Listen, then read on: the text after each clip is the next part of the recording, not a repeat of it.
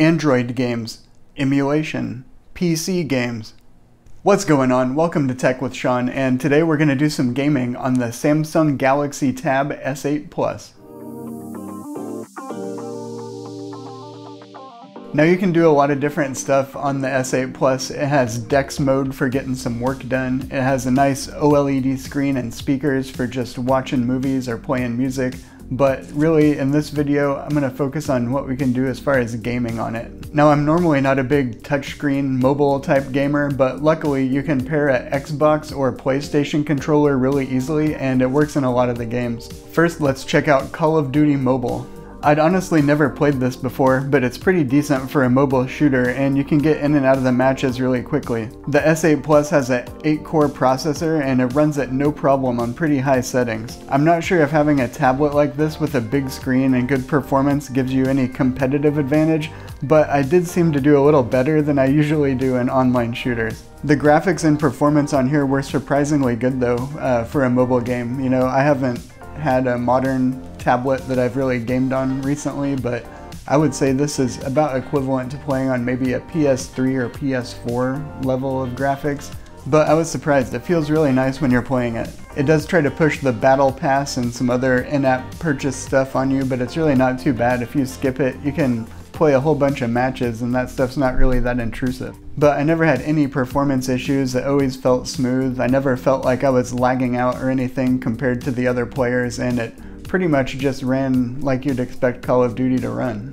Next up, as far as the actual Android games, I tried out Asphalt 9. This one, however, pushes the in-app purchases pretty hard, and it constantly is just telling you to buy this, upgrade this, unlock this, so I probably am not going to stick with this game, but I wanted to try it out just to test out the graphics and the performance of the tablet, because this is one of the newer, more demanding games. And no big surprises with this one, it runs great on the S8 Plus. The graphics are turned up pretty high, but it still plays smooth, and I never really noticed any slowdown. The visuals and audio were good, and there's not really a lot to nitpick with this one. Of course, with this thing having one of the best Android CPUs in it, those mobile games are going to run no problem. So let's move on to something that might be a little more interesting, emulation. Being able to run emulators with no hassles is one of the big reasons that I switched from iPad to this Android tablet. I'm currently running the Digisho front end with various emulators installed like RetroArch, Redream, Dolphin, and AetherSX2. Classic 2D games like Super Nintendo and Sega Genesis will of course work with no problems. The S8 Plus also makes short work of early 3D games like PSP and PS1, but can even handle more demanding systems like GameCube, Dreamcast, PlayStation 2, and some Wii games. A few harder to run PS2 games like Gran Turismo and Metal Gear Solid 3 slowed down quite a bit, but I'm not 100% familiar with all the AetherSX2 plugins and settings, so you may very well be able to tweak some stuff to improve their performance. Most of the PS2 games I could run really well though, and that's with 2 to 3 times resolution scaling, so they looked really good and crisp. This is honestly a really fun way to play some of those old games. The Dreamcast and PS2 era games, those tended to be really vibrant and colorful, and they really pop on the OLED screen.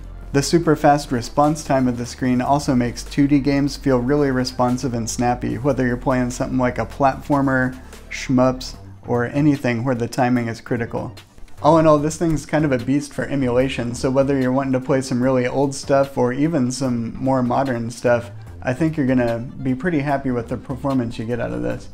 There are several different ways you can stream PC games. There's an official Steam Link app, and there's also third-party solutions like Moonlight, and those might be handy because they let you stream non-Steam games without jumping through a bunch of hoops. There is a slight bit of lag introduced, so you may not want to do competitive online games with this, but I think it did quite well for the games I tried out.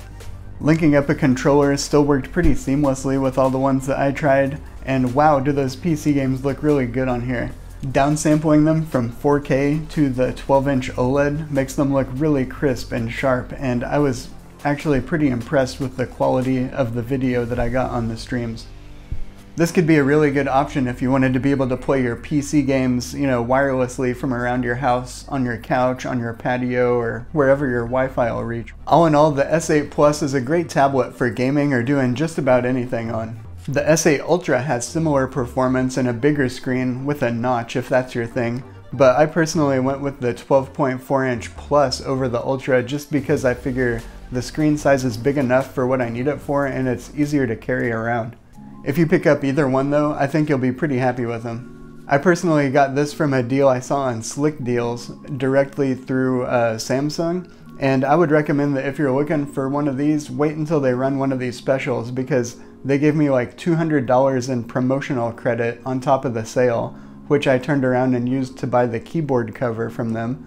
And they also gave me a crazy like $275 of trade-in credit for an old iPad. So I would recommend, if you want one of these, don't pay the full sticker price. Wait until they run a deal, and they run some pretty aggressive deals directly through Samsung if you can't find one at a retailer. Well, I hope this video was entertaining. Give it a like down below, subscribe if you haven't yet, and I'll catch you in the next video.